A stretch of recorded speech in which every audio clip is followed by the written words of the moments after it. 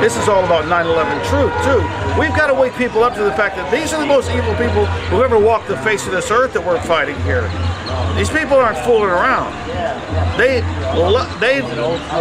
are kind of ignoring us here. They're letting us stay out here in Austin and a few cities that bring on their muscle and everything. But they know that eventually, probably, winter will come and we'll lose interest and run off. The rest of the world hopes to God we don't. And I'm on the side of the rest of the world. So let's just say, hypothetically, somehow magically, all the people in Congress, the 530 some odd members who are on the take, and of course don't forget the Supreme Court, there are 5 court justices over there also on the take. The ones that put Bush W into office, those 5 court justices that ruled, if he doesn't get to be president back in 2000, if he doesn't get to be president, it'll hurt his feelings. So on that ruling, we got 8 years of W. Those same 5 court justices are still around, and what did they do recently? What have they done for us lately? What they did recently is that they set up that ruling that a corporation can contribute money like a person can, like an individual. So what that ruling meant, the whole businesses are people thing, a corporation is a people thing, that made it possible for anybody to have a corporation, these super money people, the bankers, whatever, in the City of London, for them to go ahead and set up their funding to buy off our politicians and buy off our political parties and what have you, buy off our judges, our legislature, and do it without having to be a corporation that exists in this country.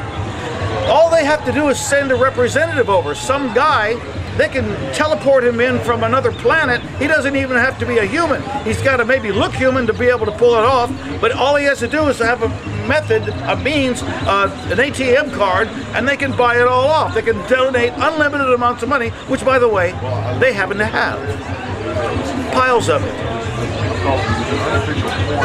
So, hypothetically, we get these people to, you know, the ones here locally, to cut the strings with them, you know, kind of like JFK tried to do, which is why they put a bullet through his head.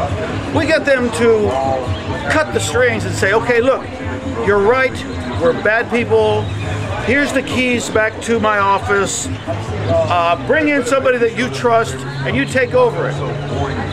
Who's to say that they aren't going to just take it away the same way they did? We have to deconstruct the technique that they use. The technique they use is called collectivism.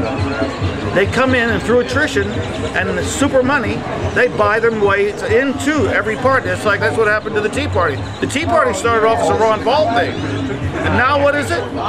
It's a wing of the Republican Party. Who are those people? How'd that happen? They know that as long as they infiltrate it, they can take it over. For all I know, this thing's infiltrated. It doesn't look it, but maybe that's why they haven't brought in their big guns.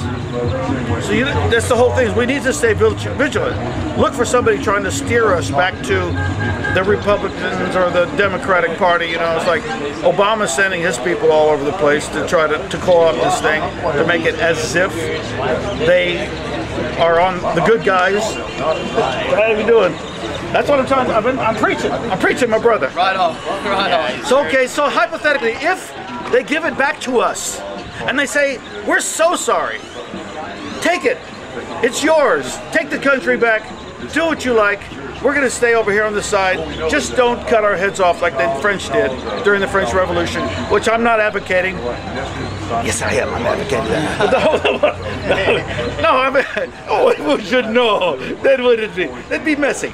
No, but we chastise them. We ostracize them. We send them to like Napoleon, to an island somewhere. We get them out of our hair. How are we going to stop them from just taking it again? How are we going to stop them from just telling us that we won? They own the media. The media controls the election system, because how do we know that this guy didn't get elected president last round? Because they told us that Obama won. What if he didn't? They told us that Bush won. What if he didn't? It's the Fox. They were saying that actually in 2004 that Bush had lost. Then all of a sudden Fox said he won. The other newspaper organizations fell in the line.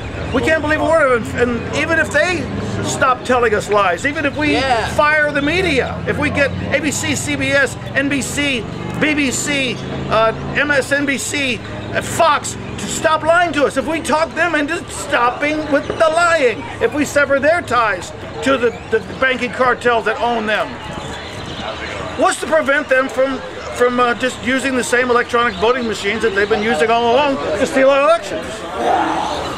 That's what we got to do, kids. Here in Austin, there's an organization called Vote Rescue. I recommend you guys do what you can to join them. Nationally, there's Bev Harris with Black Box Voting. We haven't got a chance unless we make the elections legitimate, unless you've got some other way of doing this system, and that wouldn't be a democracy, or wouldn't be a republic per se. To maintain the status of the Constitution would set us up with, hypothetically, a democracy, a democratic type republic where we have people who are elected. We've got to get those electronic voting machines out. That should be tantamount. Yes. I like the idea of getting rid of the fluoride from the water, but those guys ain't listening. The people who are in charge of the elections is another thing. Get involved with them and go down there and talk them out of it. Tell them we demand free and fair elections with paper ballots. You know, with people standing around watching to make sure that the count is legitimate, because those electronic things, you don't know what's going through them. I know, I worked as an alternate judge once. I saw that the fix was in firsthand. Anyway, I've talked long enough. It sounds like they're going to start setting up this meeting. This is a test. It's always been a test. Maybe with the blessing of a man here, I'll come in and try to do this about the same time every day. Probably not tomorrow though, unless I send it in remotely. I got to go out of town. I'm gonna go fight the fight down south. Maybe they need me in San Antonio. Who knows? Over and out. I'm Marz. I'm out of my mind, and I'm in it for the duration. I hope the rest of you are too.